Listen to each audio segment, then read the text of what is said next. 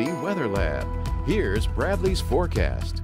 All right, well, the thunder and lightning maybe woken some of you up this morning. Not everybody, but nonetheless, we got it straightened out for this afternoon.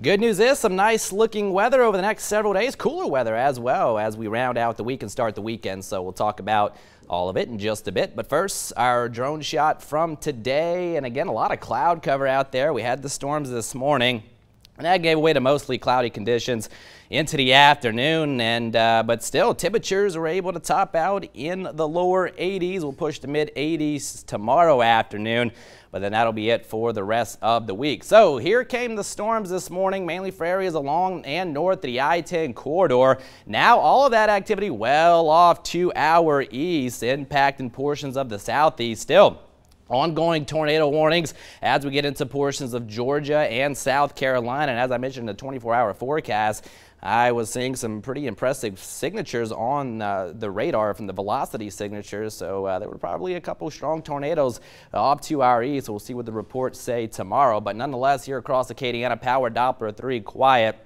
That's the way it's going to go for tonight. Temperatures mild and muggy out there. Lower 70s only for the overnight low. Maybe some patchy dense fog first thing in the morning. Mostly cloudy, low clouds out there for the first half of the day, but we should start to see some intervals of sunshine into the afternoon. Here comes a cold front. Could generate a couple light showers, but that would be about it. Rain chances tomorrow no better than 20%.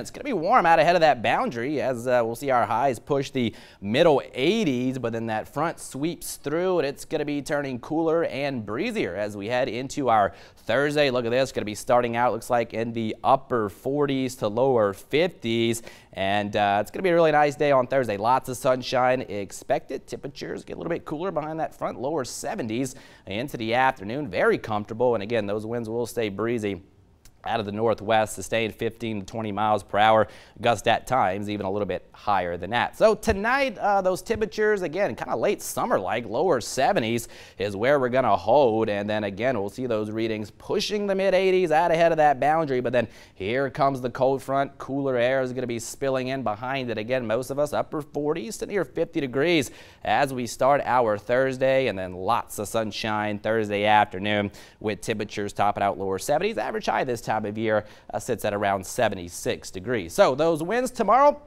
going to start out of the west-southwest into the first half of the afternoon, but again, as the boundary pushes through, they're going to be picking up tomorrow evening as those winds turn around out of the northwest. Again, sustained 15, 20, maybe upwards of 25 miles per hour. They may relax just a bit as we head into early Thursday morning, but then they'll pick up again as we head into Thursday afternoon. So for tonight, mild and muggy. We'll go 71 only for that overnight low. Mostly cloudy skies, and again, we could see some patches of dense fog late and then going into early tomorrow morning, so keep that in mind for the early morning commute. But otherwise, that fog is going to burn off as the morning wears on. It's going to be a mostly cloudy start, but should start to see some intervals of sunshine into the afternoon. Warm initially. We'll go 86 for that projected high, but again, once that front pushes through, we'll start to see cooler air working into the area. And look at this forecast for the rest of the week. Lots of sunshine Thursday into Friday. Very comfortable afternoons, lower 70s.